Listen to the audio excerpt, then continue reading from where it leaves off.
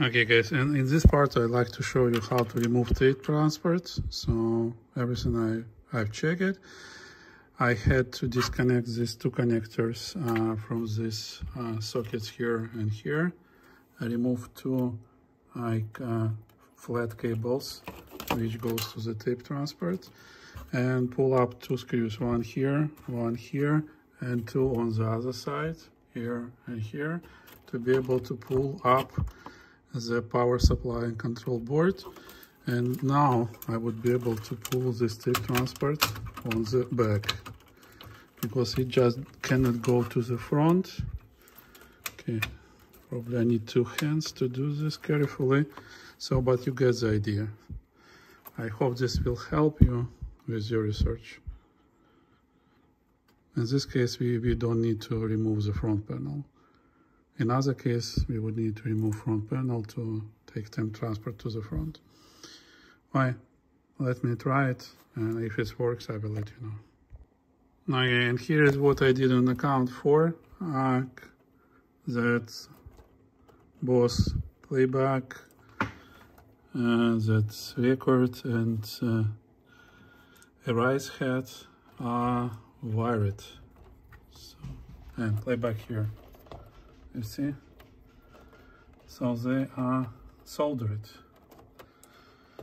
I will have to carefully unsolder this to be able to remove it completely. So you see, just these two connectors goes to the tape transports, other two goes to the front panel with the buttons, the flat cables. Hi. Let me unsolder and see you there. Hey guys, and as I tell you, this is exactly the same tape transport as we've seen in the Nakamichi decks. So it's Sankyo tape transport. I see there is supply side resistance belt. Here is a belt between two capstan motors. So just the difference in DR2, we have like a regular motor, and like this, like similar to BX300 Nakamichi, it has a direct drive motor. That's all the difference. So I will just like remove the motor, like reloop everything, put new belt here from this side, check that all switches work with like a multimeter that's in different positions. They are, probably I will still deoxidize them for the better use. And from this side I will open this cover, clean up everything, replace pinch rollers, and replace this belt. That's everything. There's just two belts in this tape transport. And oh, we need to replace idler. You see, this one has idler, and that's what I would need to order. Everything else, I believe, is in good shape. More modern versions of this tape transport has a gears here for the reels. I believe mine, the Nakamichi DR2, has gears, because I didn't replace idler. It's an older version. Okay, let me see the heads.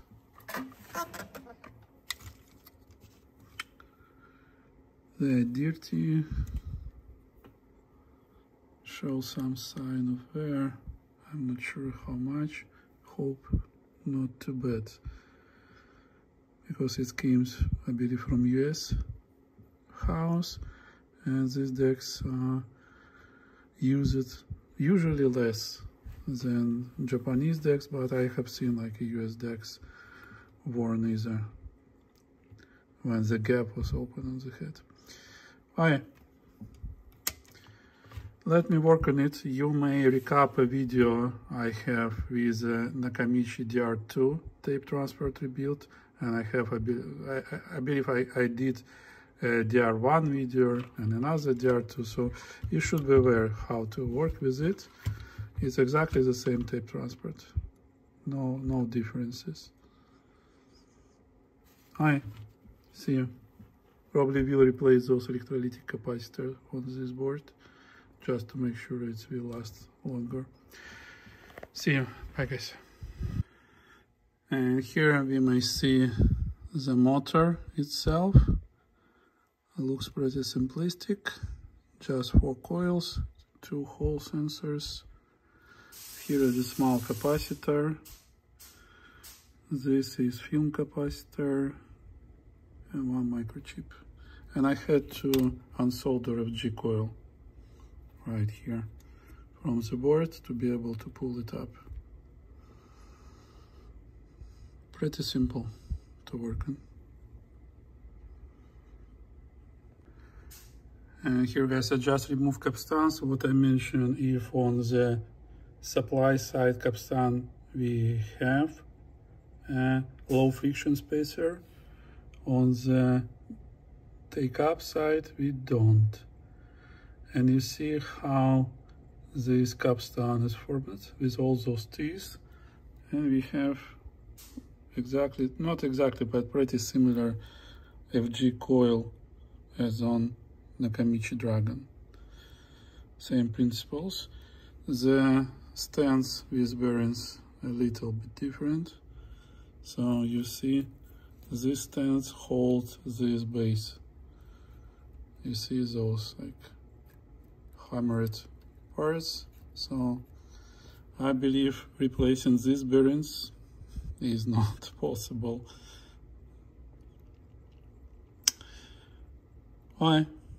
Now we know. Let me clean up everything, get new belt, oil, and assemble this part back, and I will go to the front piece. See you soon. Okay guys, here I put new belt.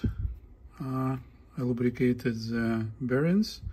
I put lubricant to the backside shoes. And I replaced the capacitor with a new small one, same size. Now I would be able to assemble it back. See you soon. Okay, I assembled it back, connected FG coil, everything runs, capstans rotate long. What I don't like, that's where the savings come. You see, the shift is about 2 millimeters for the supply side capstan.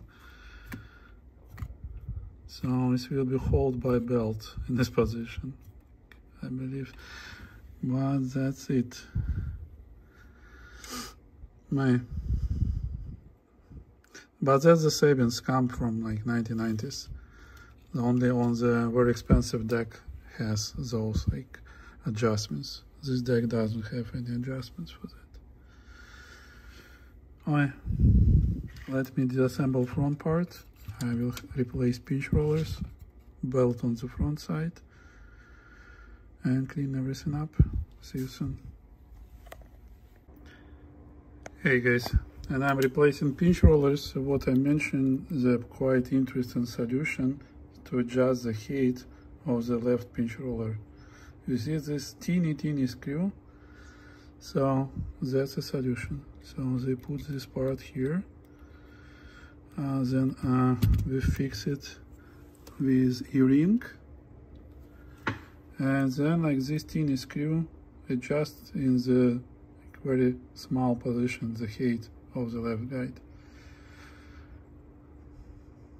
And you see here the regular heads installed comparing to Nakamichi.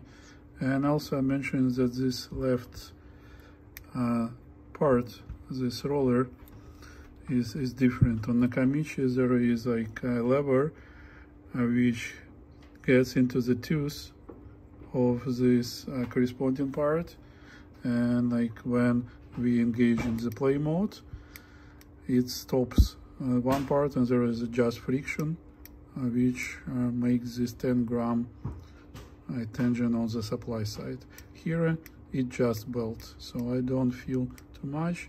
It's maybe 4 or 5 grams maximum friction.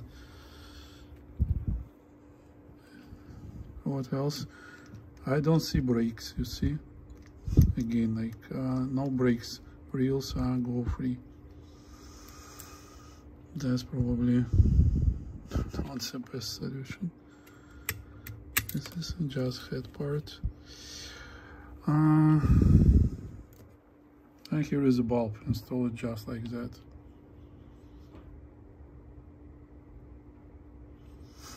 I need to order this idler. This one is plasterized. Moving on, cleaning, replacing, lubricating, make sure everything will work. See you in the next parts. Bye-bye. Again, here is how assembled parts should work. So as you see, there is just spring which pushes it back. Here is this lever. You see this is open button, and when we put a heads up, it would not allow us to press open button here. It will just get locked into this position. Here is how you need to assemble this. Take a look. And it goes pretty easy and soft. Here we have a ball from the top. And here we have balls from the bottom. So that's how the head base is going. Like it has, I believe, 3 balls on the bottom and 1 ball on the top. That's why it will hold always same position, the carriage. Head will always get to the tape in the same position, and it's very easy to operate. You see balls rolling and everything moving. Okay, let me just apply a new lubricant to the balls. And I believe the only last piece would be idler. Everything else is replaced. And I have to clean up heads, so they're still quite too dirty. Bye. See you. Bye. Okay guys, next step, as I told, I deoxidized the switches, and now I'm verifying with my gauge how tape pass works. You see, it gets just like with 0 friction here. I clean up the head, so and here we get with 0 friction to the head.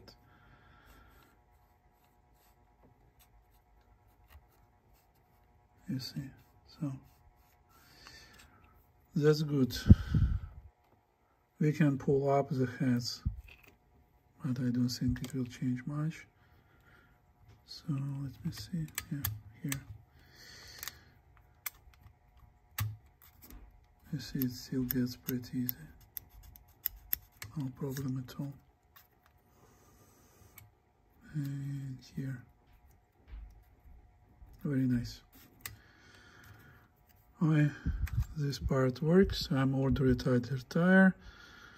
What else I like to show you, like it's how interesting it has been done to connect the bearings base.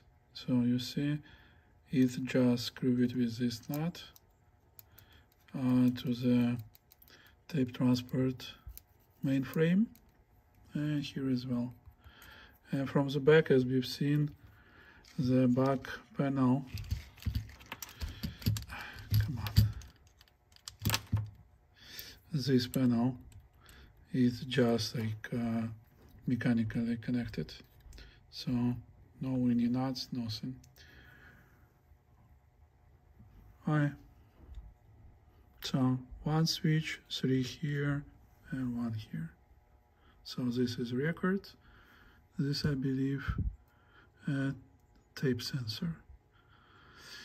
This is record protection, and this is mod switches. So it's with this gear is defined in what position tape transport currently. Okay, I just ordered a idler tire, so we'll wait a couple days when it come, and then we'll assemble everything back. See you in the next parts, and bye-bye.